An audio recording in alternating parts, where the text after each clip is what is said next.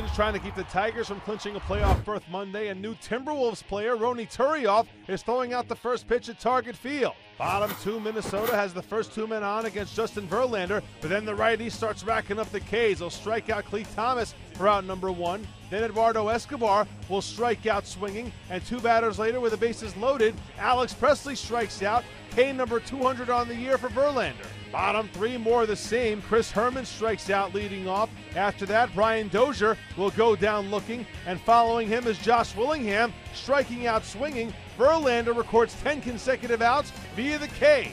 Mike Pelfrey making the start for the Twins, matching zeros with Verlander into the fifth inning, but that's when Torrey Hunter steps up with two on and rips one into left center field. That's an RBI ground rule double, scoring Ramon Santiago, and the Tigers score the game's first run. It's 1-0 Detroit.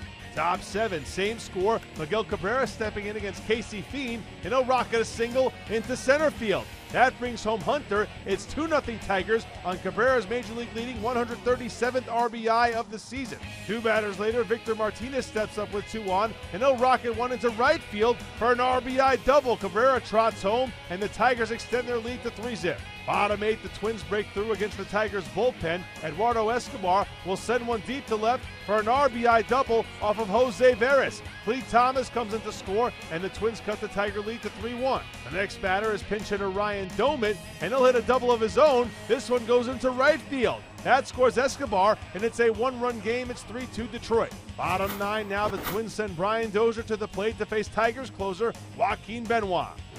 A deep drive to left center field. Tie game. Home run number 18 on the year. Dozier knots the game at 3 as Benoit blows his first save of the season. This game would go to extras, and in the 11th inning, the Twins have a man on second with one down for Josmil Pinto facing Luke Putkonen. Base hit, right field. Dozier to third. They're going to wave him around. Hunter's throw is airmailed to the pitcher, and Pinto delivers the game winner. The Twins beat the Tigers 4-3 in 11. So the Twins snap their 4-game losing streak. On the same day, they shut down Joe Mauer for the remainder of the season as he continues to suffer from symptoms of a concussion. Prince Fielder plays his 500th consecutive game on Monday, and Detroit's magic number to clinch a playoff spot remains at 1, and their magic number to clinch the AL Central is at 2.